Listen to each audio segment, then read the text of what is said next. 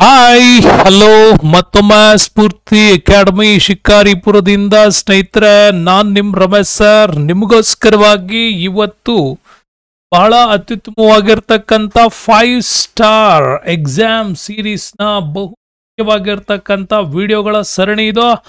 ಆ ಒಂದು 5 star video ಸರಣಿಯಲ್ಲಿ ಇವತ್ತು ಸಂಚಿಕೆ 12 ನಿಮ್ಗೋಸ್ಕರ ತಂದಿದ್ದೇನೆ. ಸಂಚಿಕೆ 12 ಮರಿಬೇಡಿ.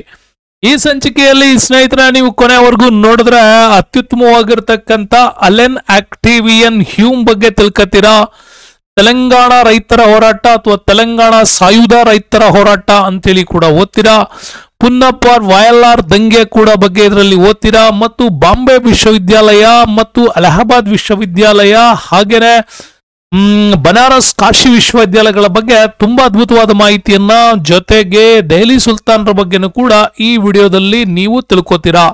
ಹಾಗಾಗಿ ಈ ವಿಡಿಯೋವನ್ನ ನೀವು ಅತ್ಯುತ್ತಮವಾಗಿರ್ತಕ್ಕಂಥ SSC, CGL, PSI, KS ಮತ್ತು ಕೆಸೆಟ್ ಪರೀಕ್ಷೆಗಳಿಗೆ ಅತ್ಯುತ್ತಮವಾಗಿರ್ತಕ್ಕಂಥ ವಿವರಣೆಯೊಂದಿಗೆ ಇದನ್ನ ಕೊಡ್ತಾ ಇದ್ದೀನಿ. ಹಾಗಾಗಿ ಇದುವರೆಗೂ ಯಾರ್ಯಾರು ಸ್ಫೂರ್ತಿ ಅಕಾಡೆಮಿಯನ್ನ ಸಬ್ಸ್ಕ್ರೈಬ್ ಮಾಡಿಲ್ಲ, ದಯವಿಟ್ಟು ಸಬ್ಸ್ಕ್ರೈಬ್ ಮಾಡ್ಕೊಳ್ಳೋ ಮುಖಾಂತರ ಈ ವಿಡಿಯೋವನ್ನ ನೀವು ಎಂಜಾಯ್ ಮಾಡಬೇಕು. ಹಾಗೇನೆ ಸ್ನೇಹಿತರೆ, ನಮ್ಮ ಈ ಅತ್ಯುತ್ತಮವಾಗಿರ್ತಕ್ಕಂಥ ಚಾನೆಲ್ ನಿಮ್ಗೆಲ್ಲ ಗೊತ್ತಿದೆ, ಬಿಗ್ಗೆಸ್ಟ್ ಲೆವೆಲ್ ಅಲ್ಲಿ ಸ್ವಲ್ಪ ಡಿಜಿಟಲೈಸ್ ಮಾಡಬೇಕು ಅನ್ನುವಂತ ಒಂದು ಕಾರಣ ಇದೆ. ಹಾಗಾಗಿ ಸ್ಕ್ರೀನ್ ಮೇಲೆ ಕಾಣ್ತಾ ಇರೋ ಈ QR ಕೋಡ್ ನ ಸ್ಕ್ಯಾನ್ ಮಾಡಿ ಮತ್ತೆ ನಮ್ಗೆ ಹಣ ಸಹಾಯವನ್ನು ಸಲ್ಲಿಸಬಹುದು. ಈಗ ಆಲ್ರೆಡಿ ತುಂಬಾ ಜನರು ತಮ್ಮ ಅಲ್ಪ ಧನ ಸಹಾಯವನ್ನು ಮಾಡಿದಿರಾ, ಸಾಕು. ಆ ರೀತಿಯ ಅತ್ಯುತ್ತಮವಾದ ಧನ ಸಹಾಯಗಳೇ ಮುಂದೆ ಒಂದು ಸಮಾಜಕ್ಕೆ ನಮ್ಮಿಂದ ನಿಮ್ಮಿಂದ ಈ ಕೊಡುಗೆಯನ್ನು ಕೊಡಬಹುದು ಅಂತ ಅನ್ಕೊಳ್ತೀನಿ. ಬನ್ನಿ ನೋಡೋಣ ಪ್ರಶ್ನೆ 1 ಯಾವ ರೀತಿ ಇದೆ ಅಂತೇಳಿ. ನೋಡಿ, ಪ್ರಶ್ನೆ ಕೊಟ್ಟಿದ್ದಾರೆ A.O. ಹ್ಯೂಮ್ ಬಗ್ಗೆ. Which one of the following statement ಕೊಟ್ಟಿರೋ ಈ ಫಾಲೋಯಿಂಗ್ ಸ್ಟೇಟ್ಮೆಂಟ್ ಅಲ್ಲಿ ನಾಟ್ ಟ್ರೂ ಅಂತ ಕೊಟ್ಟಿದ್ದಾನೆ. ಇದು ಅವರಿಗೆ ಸಂಬಂಧಪಟ್ಟ ಹೇಳಿಕೆ ಆಗಿರಲ್ಲ ಅಂತ. ಒಂದು ಹೇಳಿಕೆ ತಪ್ಪಾಗಿದೆ, ಅದು ಯಾವುದು ಗುರುತಿಸಿ ಅಂತ ಕೇಳಿದಾನೆ. 1ನೇ ಹೇಳಿಕೆ ಕೊಟ್ಟಿದ್ದಾನೆ, ಹಿ founded the Indian national Congress. ರಾಷ್ಟ್ರೀಯ ಕಾಂಗ್ರೆಸ್ನ ಸ್ಥಾಪಕರಲ್ಲಿ ಇವರು ಕೂಡ ಒಬ್ರು, ಇವರು ಸ್ಥಾಪಿಸಿದ್ರು ಅಂತಾನೆ ಕೊಟ್ಟಿದ್ದಾರೆ. ಹಿ ಪ್ರೆಸಿಡೆಡ್ over the Congress annual session twice. ಇವರು ರಾಷ್ಟ್ರೀಯ ಕಾಂಗ್ರೆಸ್ ಅಧಿವೇಶನವನ್ನ 2 ಬಾರಿ ಇದರ ಅಧ್ಯಕ್ಷತೆಯನ್ನು ವಹಿಸಿಕೊಂಡಿದ್ರು ಅಂತ ಕೊಟ್ಟಿದ್ದಾರೆ. ನನ್ನ ಪ್ರಕಾರ ದಿಸ್ ಒನ್ ಈಸ್ ರಾಂಗ್ ಆಗುತ್ತೆ. And he was A ಓರಿಯಂಟಾಲಜಿಸ್ಟ್. ಇವರು ಒಬ್ಬ ಶ್ರೇಷ್ಠ ಪಕ್ಷಿ ಶಾಸ್ತ್ರ ವಿಜ್ಞಾನಿ ಅಂತ ಕೂಡ ಹೇಳಬಹುದು, ಓರಿಯಂಟಾಲಜಿಸ್ಟ್. And he was A member of Indian civil services. ಇವರು ಕೂಡ ICS ಪರೀಕ್ಷೆಯನ್ನ ಪಾಸ್ ಮಾಡಿದಂಥವ್ರಲ್ಲಿ ಇವರು ಕೂಡ ಒಬ್ಬರಾಗಿದ್ರು ಅಂತ. ಸೊ ಅಲ್ಲಿಗೆ ನಿಮ್ಗೆ ಈ ಪ್ರಶ್ನೆಗೆ ಉತ್ತರ ನೀವು ಯೋಚನೆ ಮಾಡಿದ್ರೆ ಆಲ್ರೆಡಿ ಸಿಕ್ಕಿರುತ್ತೆ ಸ್ನೇಹಿತರೆ. That is right. ನೀವು ನೋಡ್ತಾ ಇದ್ರ ಅಲೆನ್ ಆಕ್ಟಿವಿಯನ್ ಹ್ಯೂಮ್ ಒಬ್ಬ ಒಳ್ಳೆ IAS ಆಫೀಸರ್, ಭಾರತಕ್ಕೆ ಬಂದವನು. ಸೊ ಇವನು ಮಾಡಿರ್ತಕ್ಕಂಥ ಕೆಲಸಗಳ ಪರಿಪೂರ್ಣ ಮಾಹಿತಿ ಕೂಡ ನಿಮ್ಗೆ ಕೊಡ್ತೀನಿ. ಸೊ ಇವನು ಕೂಡ ಈ ಹೇಳಿಕೆ ಒಂದು ತಪ್ಪಾಗಿರುತ್ತೆ. ಓಕೆ, ಸೊ ಏನು ಅಲೆನ್ ಆಕ್ಟಿವಿಯನ್ ಹ್ಯೂಮ್ ನ ಒಂದು ವಿಚಾರ ನೋಡೋದಾದ್ರೆ, ಭಾರತದಲ್ಲಿ ಇವನೊಬ್ಬ ಬ್ರಿಟಿಷ್ ರಾಜಕೀಯ ಸುಧಾರಕ ಅಂತ ಇವನನ್ನ ವರ್ಣಿಸಲಾಗತ್ತೆ. ಇವನೊಬ್ಬ ಶ್ರೇಷ್ಠ ಪಕ್ಷಿ ವಿಜ್ಞಾನಿ ಕೂಡ ಹೌದು. ಓರಿಯಂಟಾಲಜಿಸ್ಟ್ ಅಂದ್ರೆ ಅದೇನೆ. ನಾಗರಿಕ ಸೇವಕ ಕೂಡ ಹೌದು, ಅಂದ್ರೆ ICS ನ ಪರೀಕ್ಷೆ ಮಾಡ್ಕೊಂಡವನು. ಮತ್ತು ಒಬ್ಬ ಒಳ್ಳೆ ಸಸ್ಯ ಶಾಸ್ತ್ರಜ್ಞ, ಬಯೋಟಾಲಜಿಸ್ಟ್ ಅಂತ ಕರಿತೀವಿ. ಹಾಗಾಗಿ ಬ್ರಿಟಿಷ್ ಭಾರತದಲ್ಲಿ ಎಲ್ಲ ವಿಚಾರಗಳನ್ನು ಕೆಲಸ ಮಾಡಿದವರು ಇವರು.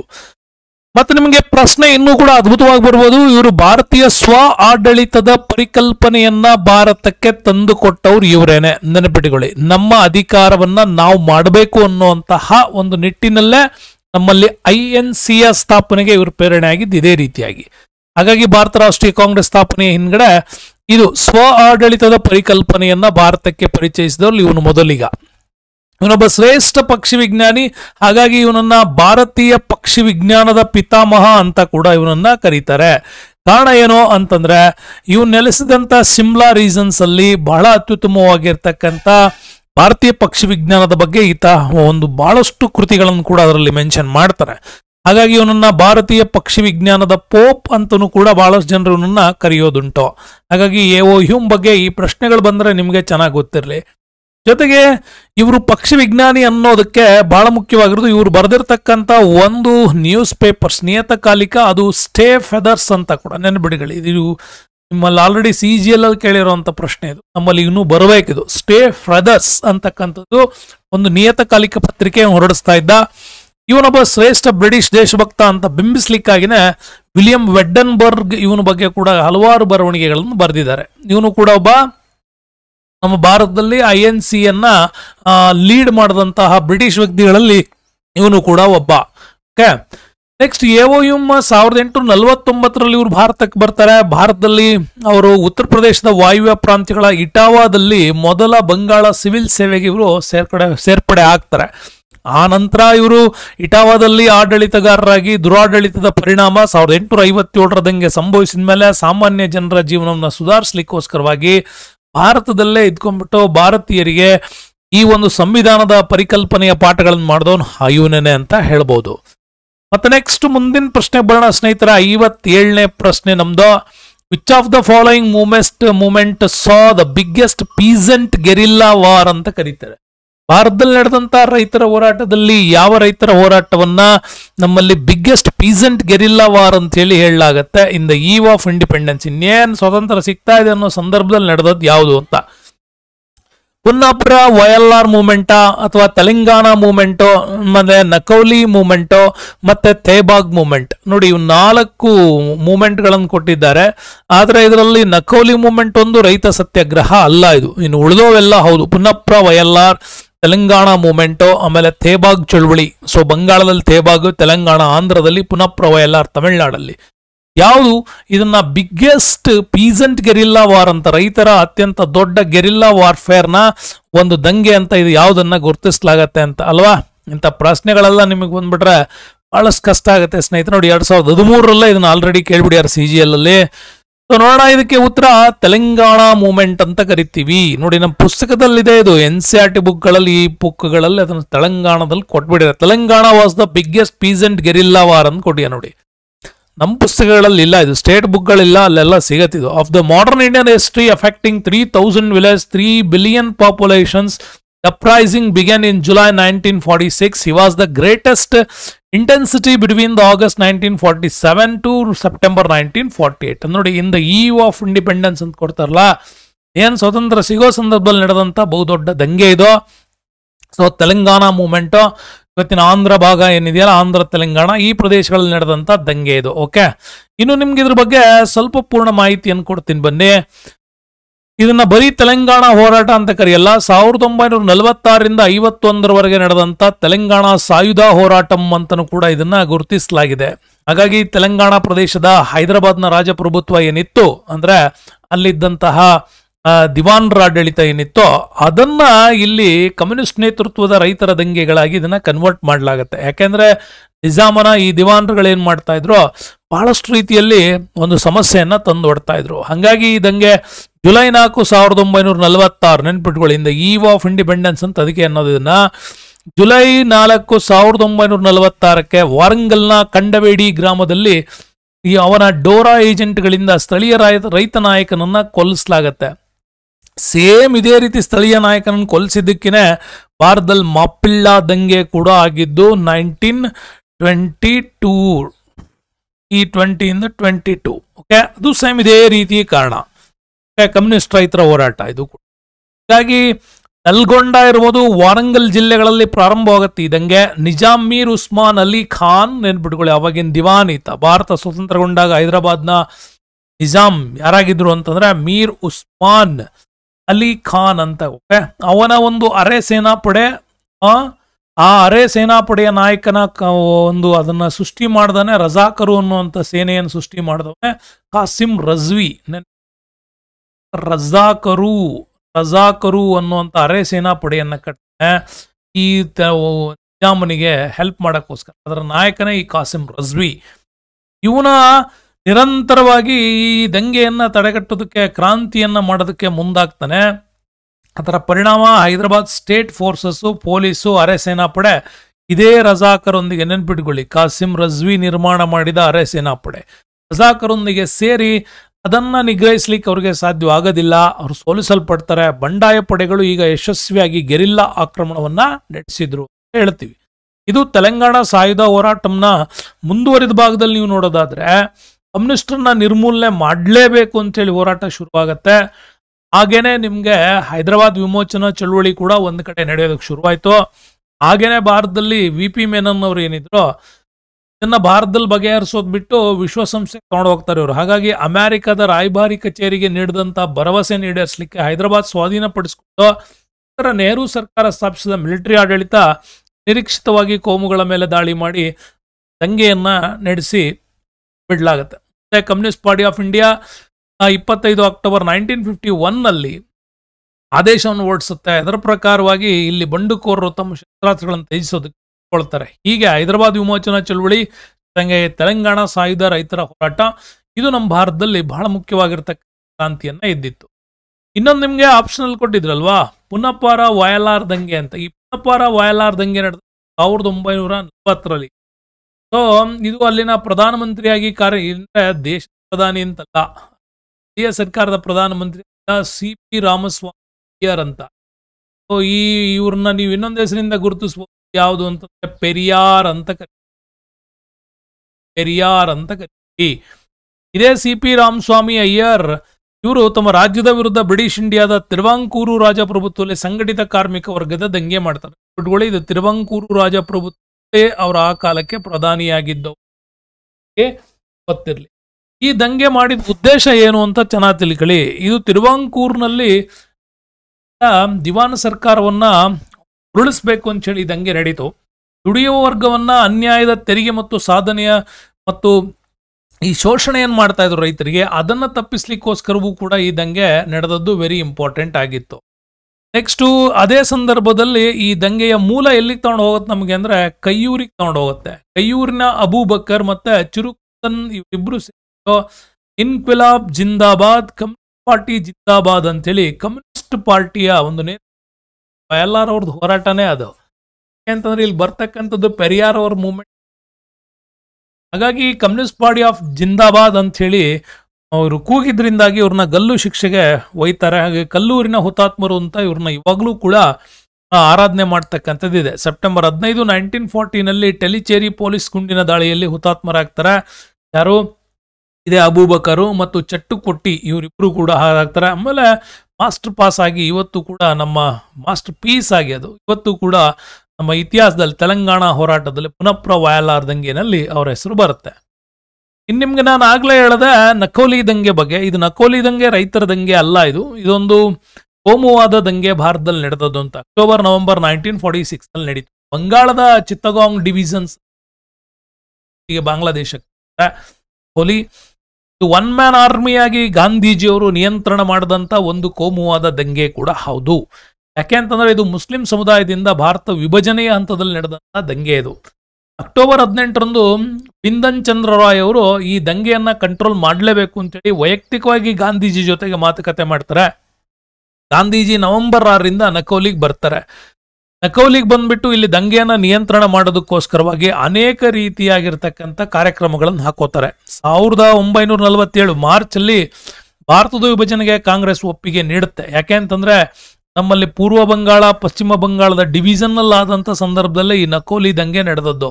ಈಗ ಆಲ್ರೆಡಿ ಈ ಕಡೆ ನಮ್ಗೆ ಪಾಕಿಸ್ತಾನ ನಿರ್ಮಾಣಕ್ಕೆ ಆಗಿತ್ತು, ಬಟ್ ಈ ಭಾಗದಲ್ಲಿ ಹಲವು ಪ್ರದೇಶಗಳನ್ನು ಬಿಟ್ಕೊಡ್ಬೇಕು ಅಂತ ಬಂದಾಗಲೇ ಈ ನಕೋಲಿ ದಂಗೆ ನಡೆದದ್ದು.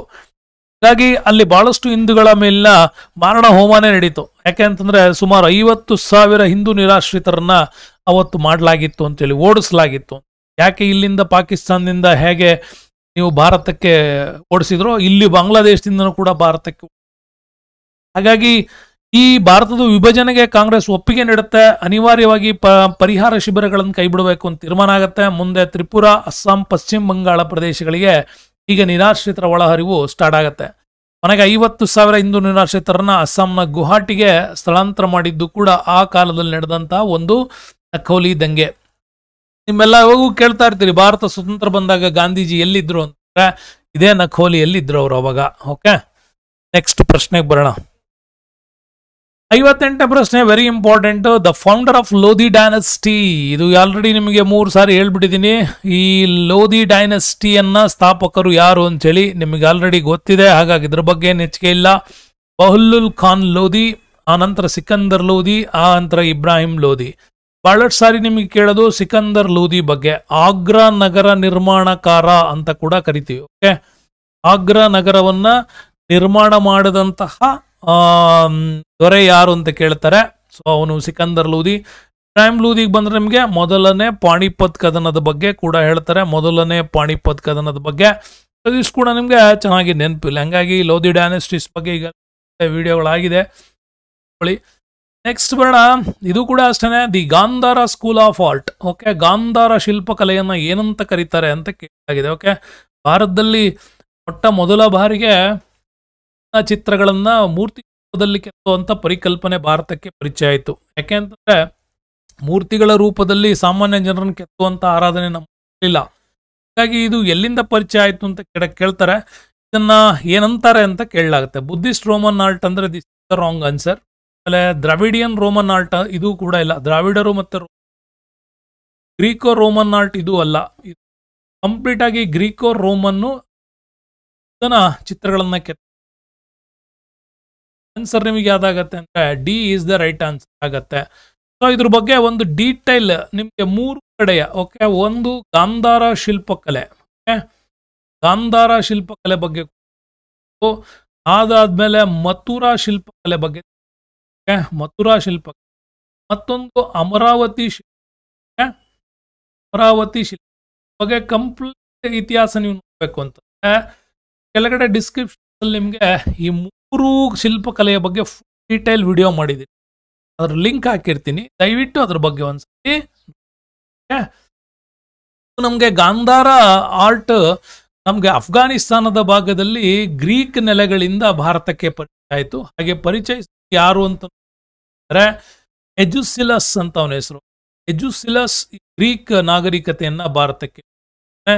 ಗಾಂಧಾರ ಆರ್ಟ್ನ ಬಹುಮುಖ್ಯವಾದ ಗುಣ ಅಂದ್ರೆ ಮನುಷ್ಯ ಅಭಿವ್ಯಕ್ತಿ ಸ್ವಾತಂತ್ರ್ಯವನ್ನ ಅವನ ಮುಖದಲ್ಲಿ ಪ್ರತಿಬಿಂಬಿಸ್ತಾರೆ. ಇಷ್ಟು ಇದರ ಮೈನ್ ಟೀಸ್. ಇದೆಲ್ಲ ನಿಮ್ಗೆ ಹಾಕಿದೀನಿ. ಮೊದಲ ಭಾರತದ ಜಾನಪದ ವೆರಿ ಇಂಟ್ರೆಸ್ಟಿಂಗ್. ಮುಂದಿನ ಬಹಳ ಆಗತ್ತಿದು. ಬೋಲ್ಶೆವಿಕ್ ರೆವಲ್ಯೂಷನ್ ಆಫ್ ರಷ್ಯಾ ಸಿಂಬಲೈಸ್ಡ್ ಅಂತ ಓಲ್ಡ್ 10ನೇ ಪಠ್ಯದಲ್ಲಿ ಇದ್ರ ಬಗ್ಗೆ ಚೆನ್ನಾಗಿ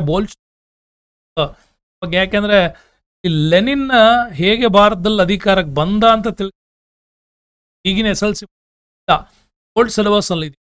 ಹಾಗಾಗಿ ಬೋಲ್ಶೆವಿಕ್ ಪಾರ್ಟಿಗಳು ಮತ್ತು ಮೆನ್ಶೆವಿಕ್ ಪಾರ್ಟಿ ಆ ರಷ್ಯಾದಲ್ಲಿ ಇರ್ತಕ್ಕಂಥ ಪಾರ್ಟಿಗಳು, ಅದ್ರ ಬಗ್ಗೆ ನೀವು ಇದರಲ್ಲಿ ತಿಳ್ಕೋಬೇಕು ಅಂತಂದ್ರೆ ಅದು ನಿಮ್ಗೆ NCERT ಬುಕ್ ಅಲ್ಲಿ ಕ್ಲೀನ್ ಆಗಿ ಕೊಡ್ತಾರೆ. The ಬೋಲ್ಶೆವಿಕ್ revolutions of Russia. So ಇದನ್ನ ಅಕ್ಟೋಬರ್ ಕ್ರಾಂತಿ ಅಂತ ಕೂಡ ಕರೀಲಾಗತ್ತೆ. ಅಕ್ಟೋಬರ್ ಕ್ರಾಂತಿ ಮತ್ತೊಂದು ಫೆಬ್ರವರಿ ಕ್ರಾಂತಿ ಅಂತಿದೆ. ಈ 2 ಕ್ರಾಂತಿಗಳು ಕೂಡ ಮಾಡಿದ್ದು ಲೆನಿನ್. ಹಾಗಾಗಿ ಈ ಅಕ್ಟೋಬರ್ ಕ್ರಾಂತಿ ನಡೆದಿದ್ದು ಬೋಲ್ಶೆವಿಕ್ ಪಾರ್ಟಿ ಜೊತೆ, ಫೆಬ್ರವರಿ ಕ್ರಾಂತಿ ನಡೆದಿದ್ದು ಮೆನ್ಶೆವಿಕ್ ಪಾರ್ಟಿಯ ಜೊತೆ. ಈ 2 ಪಾರ್ಟಿಯ ನಾಯಕತ್ವವನ್ನ ಅಲ್ಲಿ ವಹಿಸ್ಕೊಂಡವನೇ ಲೆನಿನ್. Very important. ಓಕೆ, ಹಾಗಾಗಿ ಕಮಿಂಗ್ ಆಫ್ ದ ಕಮ್ಯುನಿಸ್ಟ್ ಇಂದನೇ ಬಂತು ಬೋಲ್ಶೆವಿಕ್ ರೆವಲ್ಯೂಷನ್ಸ್ ಅಲ್ಲಿ. ಅದ್ರ ಬಗ್ಗೆ ನಿಮ್ಗೆ ವಿಡಿಯೋ ಒಂದು ಮಾಡಿ ಕೊಡಬೇಕು ಅಂದ್ರೆ ರಷ್ಯಾ ಕ್ರಾಂತಿ ಬಗ್ಗೆ ಬೇಕು ಅಂದ್ರೆ ಎಸ್ ಅಂತ ಟೈಪ್ ಮಾಡಿ, ನಾನು ಅದು ನಿಮ್ಗೆ ಕಳಿಸ್ತೀನಿ. ನೆಕ್ಸ್ಟ್ ನೋಡ, which general is commanded the British forces against the American there war of independence litre became the governor general of India. ನಿಮಗೆ ಗೊತ್ತಿದೆ 1774ರಿಂದ ಶುರುವಾದ ಅಮೆರಿಕ ಕ್ರಾಂತಿ 1776ಕ್ಕೆ ನಡೀತು. 1813ಕ್ಕೆ ಸಂಪೂರ್ಣ ಅಮೆರಿಕ ಅಸ್ತಿತ್ವಕ್ಕೆ ಬಂತು. ಆದರೆ 1774ರಿಂದ 76ರವರೆಗೆ 13 ವಸಾಹತು ಕೇಂದ್ರಗಳು ಸ್ವತಂತ್ರವಾಗ್ತವೆ. ಮುಂದೆ ಟೋಟಲ್ ಆಗಿ 50 ಕೇಂದ್ರಗಳು ಸ್ವತಂತ್ರವಾಗಿದ್ದು 1813ಕ್ಕೆ. ಇದರ ನೇತೃತ್ವವನ್ನು ವಹಿಸಿದವನು ಜಾರ್ಜ್ ವಾಷಿಂಗ್ಟನ್. ಜಾರ್ಜ್ ವಾಷಿಂಗ್ಟನ್ ಇದರ ನೇತೃತ್ವವನ್ನು ವಹಿಸ್ಕೊಂಡಿದ್ದ. ಇಲ್ಲಿ ನಮಗೆ ಪ್ರಶ್ನೆ ಕೇಳಿರೋದು ಜಾರ್ಜ್ ವಾಷಿಂಗ್ಟನ್ ವರ್ಸಸ್ ಇಂಗ್ಲೆಂಡ್. ಈ ಸೇನೆಯಲ್ಲಿ ಆವಾಗ ಹೋರಾಟಕ್ಕೆ ಇಳಿದವನು. ಆ ನಂತರ ಜಾರ್ಜ್ ವಾಷಿಂಗ್ಟನ್ ಯುದ್ಧದಲ್ಲಿ ಗೆಲ್ತಾರೆ, ಅಮೆರಿಕ ಸ್ವತಂತ್ರ ಆಗತ್ತೆ 1776 ಜುಲೈ 4ಕ್ಕೆ.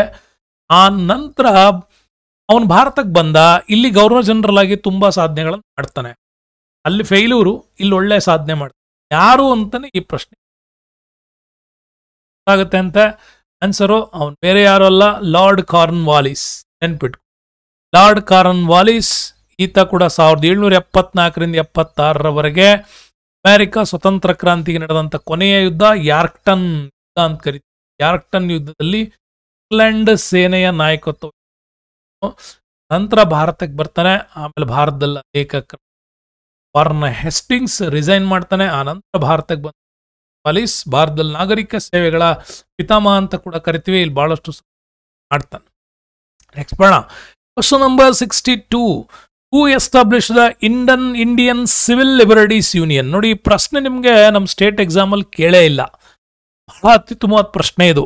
ಓಕೆ, ಭಾರತದಲ್ಲಿ ಮಾನವ ಹಕ್ಕುಗಳ ಆಯೋಗದ ಬಗ್ಗೆ ಏನು ಮಾತಾಡ್ತೀವಿ ನಾವು, ಆ ಮಾನವ ಹಕ್ಕುಗಳ ಬಗ್ಗೆ ಒಂದು ಸಂಘಟನೆ ಶುರುವಾಯಿತು.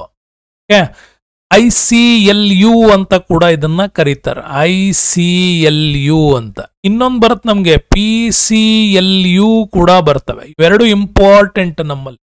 ಓಕೆ, ಇವೆರಡನ್ನೂ ಕೂಡ ನೀವು ಚೆನ್ನಾಗಿ, ಯಾಕಂದ್ರೆ PCLU ನಿಮಗೆ 1942ನ ಕ್ವಿಟ್ ಇಂಡಿಯಾ ಮೂವ್ಮೆಂಟ್ ಅಲ್ಲಿ ದೊಡ್ಡ ಪ್ರಮಾಣದಲ್ಲಿ ಭಾರತದಲ್ಲಿ ಕ್ರಾಂತಿಯನ್ನು ಸೃಷ್ಟಿ ಮಾಡುತ್ತೆ. ಯಾಕೆಂದ್ರೆ ಕ್ವಿಟ್ ಇಂಡಿಯಾ ಚಳವಳಿ ಫೇಲ್ಯೂರ್ ಅಂತ ಒಂದ್ ಕಡೆ ಹೇಳ್ತೀವಿ, ಅದನ್ನ ಸಕ್ಸಸ್ ಮಾಡೋದಕ್ಕೆ PCLU ಮಾಡಿದಂಥ ಕ್ರಮಗಳು ತುಂಬಾನೇ ಇಂಪಾರ್ಟೆಂಟ್. ಹಂಗಾಗಿ ಇಲ್ಲಿ ನಿಮಗೆ ಕೇಳಿರೋದು ICLU ಬಗ್ಗೆ.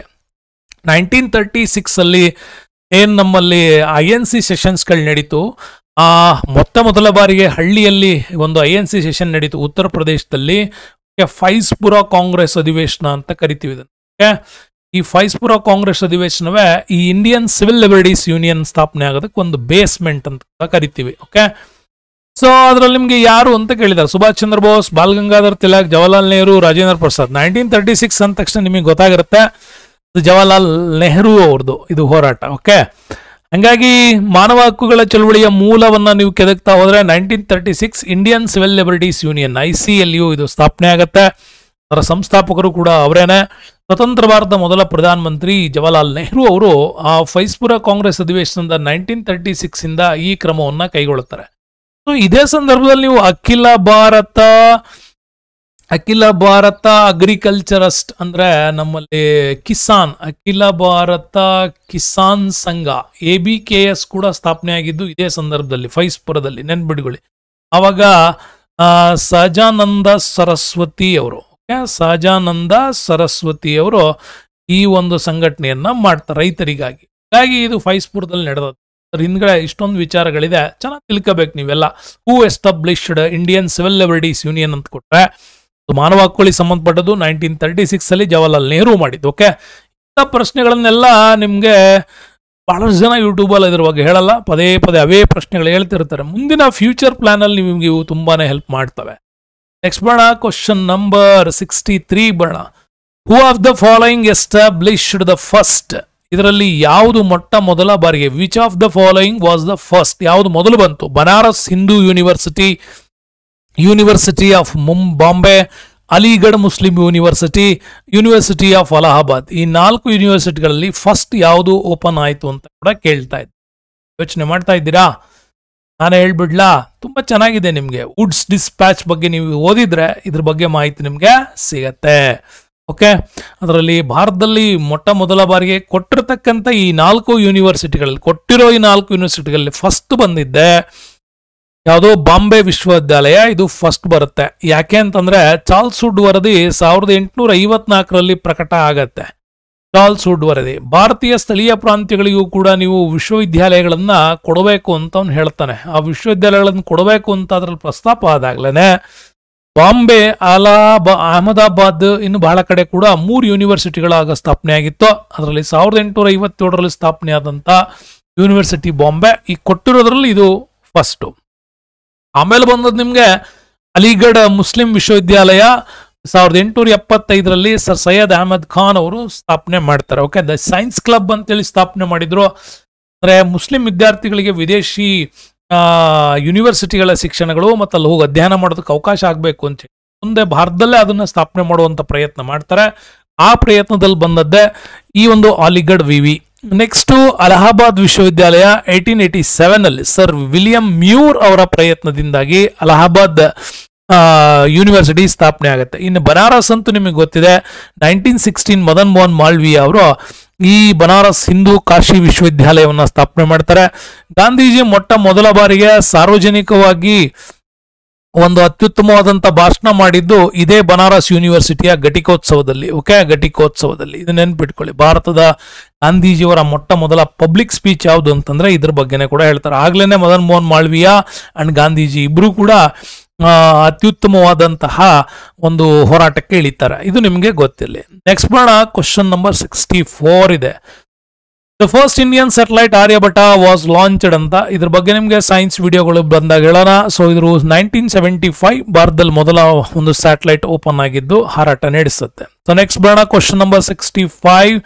ಇದು ಕೂಡ ಅಷ್ಟೇ. Where did the Aurangzeb dye? Aurangzeb ಮರಣ ಹೊಂದಿದ್ ಎಲ್ಲಿ ಅಂತ ಕೇಳ್ತಾರೆ. ಪುಣೆ, ಅಹಮದ್ನಗರ, ಔರಂಗಾಬಾದ್ ಅಂಡ್ ಮುಂಬೈ ಅಂತ 4 ಸ್ಥಳಗಳು ಕೊಟ್ಟಿದ್ದಾರೆ. ಇದ್ರ ಬಗ್ಗೆ ಕೂಡ ನಿಮಗೆ ಗೊತ್ತಿದೆ. ಯಾಕೆ ಅಂತಂದ್ರೆ 1707ರಲ್ಲಿ ಔರಂಗಜೇಬ್ ಮರಣ ಹೊಂತಾನೆ. ಸೊ ಹಂಗಾಗಿ ದಕ್ಷಿಣ ಭಾರತದಲ್ಲಿ ಶಿವಾಜಿಯ ಕಾಟದಿಂದಾಗಿನೇ ದಕ್ಷಿಣ ಭಾರತಕ್ಕೆ ಬಂದು ನೆಲೆಸುವಂತ ಅನಿವಾರ್ಯ ಆಗಿತ್ತು. ಆವಾಗ ಅವನು ಸತ್ತಿದ್ದೆ ಅಹಮದ್ನಗರದಲ್ಲಿ. ಓಕೆ, ಅಹಮದ್ನಗರದಲ್ಲಿ ನೆನ್ಪಿಟ್ಕೊಳ್ಳಿ. ಇದು ನಮ್ಮ ಮರಾಠ ದೊರೆಗಳು ಮತ್ತೆ ಅವರ ಒಂದು ಮಕ್ಬರ ಅಂತ ಏನ್ ಕರಿತೀವಿ, ಅವರ ಒಂದು ಟಾಂಬ್ಗಳು ಅಂತ. ಯಾವುದು ಟಾಂಬ್ಗಳನ್ನ ಕಟ್ಟಿರ್ತಕ್ಕಂಥ, ಅವ್ರನ್ನ ಎಲ್ಲಿ ಹುಗಿಯಲಾಗಿದೆ ಅಂತ. ಸೊ ಬಾಬರ್ನನ್ನ ಕಾಬೂಲಲ್ಲಿ, ಬಾಬರ್ ಇರೋದು ಕಾಬೂಲಲ್ಲಿ, ಹುಮಾಯೂನ್ನ ಟಾಂಬ್ ಇರೋದು ದೆಹಲಿನಲ್ಲಿ. ಓಕೆ, ಅಕ್ಬರ್ದು ಇರೋದು ಸಿಕಂದ್ರ ಉತ್ತರ ಪ್ರದೇಶದಲ್ಲಿ, ಜಹಾಂಗೀರ್ ಲಾಹೋರ್ ಪಾಕಿಸ್ತಾನದಲ್ಲಿ, ಶಹಜಹಾನ್ದು ದೆಹಲಿನಲ್ಲಿ, ಇದೇ ಔರಂಗಜೇಬ್ ಅಹಮದ್ನಗರ ಮಹಾರಾಷ್ಟ್ರ, ಇತಿಮದುದ್ದೌಲಾ ಆಗ್ರಾದಲ್ಲಿ. ಓಕೆ, ಬೇಬಿ ತಾಜ್ ಅಂತ ಕೂಡ ಕರೀತಾರೆ ಇದನ್ನ. ಓಕೆ, ಬೇಬಿ ತಾಜ್ ಅಂತ ಕೂಡ ಕರೀತಾರೆ. ಅದಕ್ಕಾಗಿ ಇದನ್ನ ನಿಮ್ಗೆ ಕೊಟ್ಟಿದ್ದೇನೆ, ಇತಿಮದುದ್ದೌಲಾ ಅಂತ. ಅವರ ಜಹಾಂಗೀರ್ನ ಮಾವ ಇತಿಮದುದ್ದೌಲಾ. ಹಾಗಾಗಿ ಇದನ್ನ ಬೇಬಿ ತಾಜ್ ಅಂತನೂ ಕೂಡ ಕರೀಲಾಗ್ತದೆ. ಅನಂತರದಲ್ಲಿ ರಚನೆ ಆಗಿದ್ದು. ನೋಡಿ, ಇಲ್ಲಿ ಕಾಬೂಲು ಮತ್ತೆ ಈ ಲಾಹೋರ್, ಭಾರತದಲ್ಲಿ ಬಾಬರಂದು ಮತ್ತೆ ಜಹಾಂಗೀರ್ದು ಟಾಂಬ್ ಇಲ್ಲ. ಇವ್ರದು ಇಬ್ರದು ಪಾಕಿಸ್ತಾನದಲ್ಲೇ, ಉಳಿದಿದ್ದೆಲ್ಲದೂ ಕೂಡ ಈಗ ಭಾರತದಲ್ಲೇ ಇವರು ಎಲ್ಲ ಟಾಂಬ್ಗಳು ಬರ್ತಾವೆ. ಇದು ನಿಮ್ಗೆ ಚೆನ್ನಾಗಿ ತಿಳ್ಕೊಳ್ಳಿ. ಮುಂದಿನ ದಿನಗಳಲ್ಲಿ ಇಂಥದ್ದು ಅತ್ಯುತ್ತಮವಾದ ಪ್ರಶ್ನೆಗಳು ನಿಮ್ಗೆ ಬೇಕು ಅಂತಂದ್ರೆ ನಮ್ಮ ಚಾನಲ್ನ ಸಬ್ಸ್ಕ್ರೈಬ್ ಮಾಡ್ಕೊಂಡು ನೋಡಿ. ಜೊತೆಗೆ ಗೊತ್ತಲ್ಲ ನಿಮ್ಗೆ, ನಮ್ಮ QR ಕೋಡ್ನ ನೀವು ಕೊಟ್ಬಿಟ್ರೆ ದೊಡ್ಡ ದೊಡ್ಡ ಏನ್ ನಮ್ಮಲ್ಲಿ ಫೈನಾನ್ಷಿಯಲಿ ಸ್ಟ್ರಾಂಗ್ ಇರೋ ಚಾನಲ್ಗಳು ಹೇಗೆ ಡಿಜಿಟಲ್ ಬೋರ್ಡ್ಗಳಲ್ಲಿ ತಂದು ನಿಮಗೆ ಸೌಂಡ್ಸ್ ಪ್ರತಿಯೊಂದನ್ನು ಡಿಜಿಟಲೈಸ್ ಮಾಡ್ತಾರೆ, ಆ ಥರ ನಾನು ಕೊಡಬೇಕು ಅಂತಿದೆ. ನಿಮ್ಮ ಪ್ರಯತ್ನ ನನ್ನ ಜೊತೆ ಕೈ ಜೋಡಿಸಿದ್ರೆ ನಮ್ಮ ಉಸಿರಿರೋವರೆಗೂ ಫ್ರೀ ಎಜುಕೇಶನ್ಸ್ನ ಪ್ರೊವೈಡ್ ಮಾಡಬೇಕು ಅಂತಿದೆ. ಹಾಗಾಗಿ ತಮ್ಮೆಲ್ಲರ ಸಹಕಾರ ಹೀಗೆ ಇರಲಿ ಅಂತ ಹೇಳ್ತಾ ಈ ವಿಡಿಯೋಕ್ಕೆ ಧನ್ಯವಾದಗಳು ಸ್ನೇಹಿತರೆ. ಮುಂದಿನ ವಿಡಿಯೋದಲ್ಲಿ ಮತ್ತೆ ಸಿಗ್ತೀನಿ. ಅಲ್ಲಿಯವರೆಗೂ ಧನ್ಯವಾದ.